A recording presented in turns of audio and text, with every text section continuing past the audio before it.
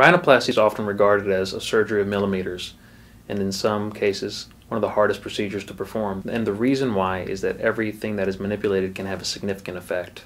When I see patients for rhinoplasty, I'll often see these patients multiple times before planning an operation because I really want to make sure that we see eye to eye, because reaching common ground prior to a rhinoplasty is very important. Patients will often have some specific areas that they want to improve, but some patients may not, and they say that I just want my nose to look better. And for me, it's very important for patients to actually have clear-cut expectations, and I prefer them, if there's going to be a lot of improvements that they want to seek, that they tell me 3 specific things. I think that 3 specific things can actually be treated in an appropriate fashion.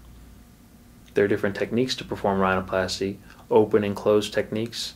I typically will utilize the open technique because this allows me to see everything and have a control over the entire nasal skeleton and anatomy.